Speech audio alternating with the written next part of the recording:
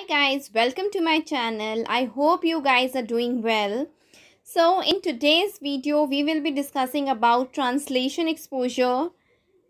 In this, we'll be covering about the meaning, methods of translation and designing a hedge strategy, right? So before we begin with, I have already made a video on all the types of foreign exchange exposure, that is translation exposure, economic exposure and the transaction exposure. Please go and check that video. I will provide you the video in the description box. All right. So let's just begin with what is the translation exposure. This is basically the financial exposure that is being faced by the MNCs that operate in various subsidiaries from different countries, say like India or in Australia, Europe, so on and so forth, right? So whenever the financial statements are being consolidated of the subsidiaries, okay, to the parent company, then the translation exposure comes into the picture. So let's understand the meaning. Firms' consolidated financial statements can be affected by changes in the exchange rate, right? So in the previous video, I've already explained you with the help of an example. Supposedly there is a company, MNCs, that operates in US, right? It is a parent company. It has various subsidiaries. We are taking into consideration the three subsidiaries, say one operating in UK, one in Africa and one in India, right?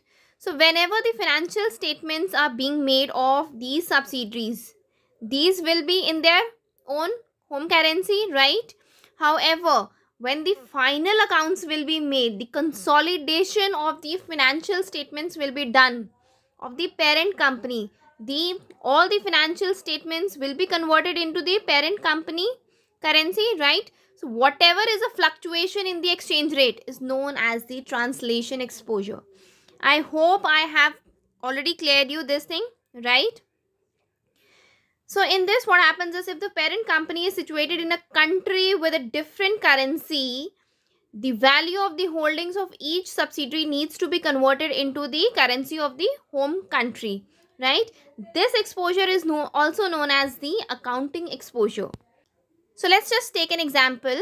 There is an Austrian subsidiary of American company. What it does, it purchases a building worth 1 lakh euro on 1st of September 2021, right? On that date, that is 1st September, the exchange rate, that is euro to US dollar, was 1.20. So they have recorded their building, that is in 1,20,000 dollars. They have already recorded in their books. However, when the compilation of the financial statements was done, the subsidiaries account was merged into the consolidation on 31st March 2022. The exchange rate went to $1.15.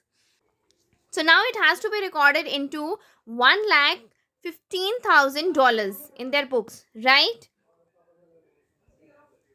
Now we have various methods of translation. First is the current or non-current method. Then we have monetary, non-monetary, current rate method and temporal method. We'll study all these one by one.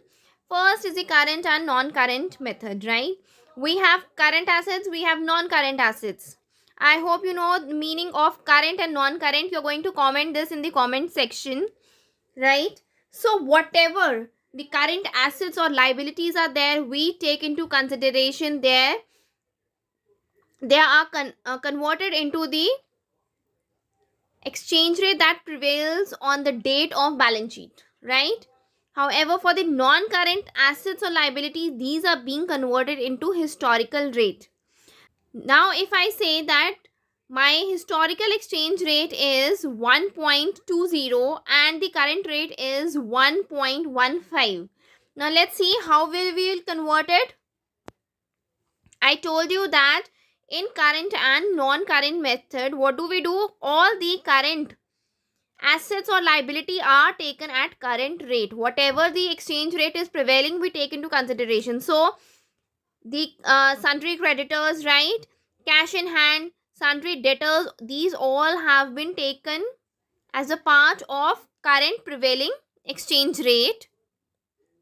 However, others, that is non-current, long-term debt will be non-current, capital, and then your buildings, this has been taken at the historical rate, right? Any confusion till now, please comment in the comment section. Then we have is the monetary or non-monetary method. Okay, so what are monetary assets basically? Monetary assets or liability, they have the fixed amount of money that does not change. For example, cash, the amount of cash will be the same. The debtors, whatever is a liability from the debtors, they are going to pay you the same amount. That will not change with the exchange rates. The creditors and loans, right? Whatever is fixed is known as the monetary assets. However, whatever the value of the assets such as machinery, buildings, capitals, which fluctuates with the market value, is known as the non-monetary method. Thus, we can say that all the monetary accounts are being converted at the current rate of exchange, whereas non-monetary accounts are converted at the historical rate, right? Let's take an example. The example is the same, that the historical exchange rate is 1.12 and the current rate is at 1.15. So we've already studied that all the monetary values will be taken at the current rate and non-monetary at the historical rate. So over here we can see monetary is the current creditors, right? Then we have is the long-term debt, cash in hand and sundry debtors, whereas non-monetary will be the value, the market value of which it keeps on changing. Capital and building has been taken on the historical rate. Next method is the current rate method. This is the simplest of all, that you take everything on the current rate of exchange except for the stock of capital, right? Except for stock of capital, everything has to be taken on the current rate of exchange. Over here, what have we done? We have taken everything on the current rate except for the capital, that will be on the historical rate. Easy? Last method is the temporal method. This method is same as monetary and non-monetary except for its treatment about the inventory. Now over here, you guys need to note over here is that the value of the inventory is generally taken at historical rate. But if in the books the inventory is measured or taken on market value, then it is being converted into the current rate, right? If I say that we have taken the inventory, the books, in the books it has been recorded at 1000 euro, then the value of conversion will be at the historical rate. However, if it is prevailing on the market value, then only you take the current exchange rate that is prevailing, right? Last is the designing of the hedging strategy. Over here we have two strategies basically. First is the balance sheet hedge and another one is the derivative hedge. In balance sheet, what do? There are various items in balance sheet. We have liabilities and we have the assets, right? So if there is any mismatch, the assets and liabilities are actually hedged so that they do not mismatch in their final value.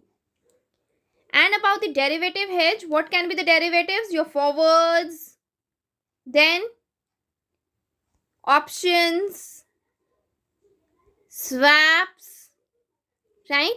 We've already discussed about the derivatives hedge in the previous lecture, so you guys can go and check out that in detail. So that is it for today, guys. I hope you have learned something. If yes, then please do like, share and subscribe to my channel. Thank you and have a nice day.